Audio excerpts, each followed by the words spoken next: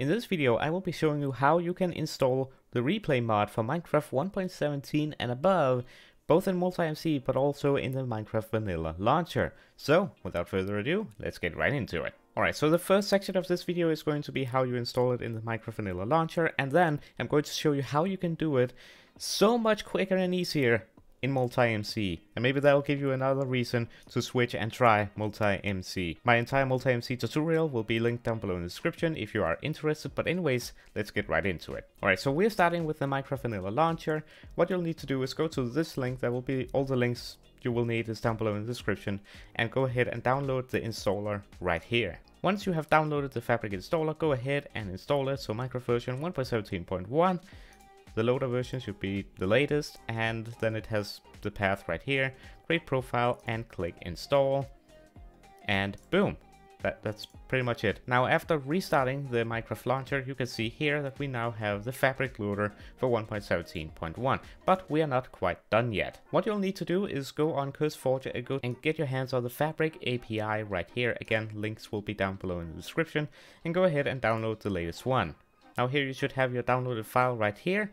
Now what you need to do is open up your Windows tab and press in %appdata and %, right there, and go into .minecraft, and then in here go to mods, ignore this, and then drag and drop your Fabric API into the mods folder right here. And then we need one final thing, and that is of course replay mod. Go to downloads and then 1.17.1 right here, press download and save it, and just like you did before, drag and drop it into your mods folder like so. Now all you need to do is close those windows and make sure you have that Fabric loader profile selected and press play. Alright, Minecraft has now launched, and you can tell that replay mod has been installed by seeing this button right here, the replay viewer, or if you go into options and go down into controls, you should see the replay mod section right here should have all of the keybinds right here.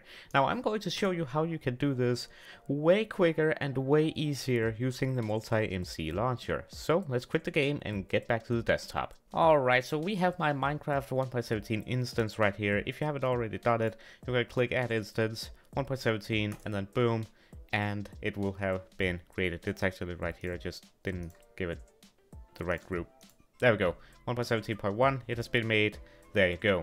Now, just gotta delete that because I don't need it. I already have one right here. Now to install the Fabric loader, you don't need to download anything. Go to edit instance, go to version, and click install Fabric.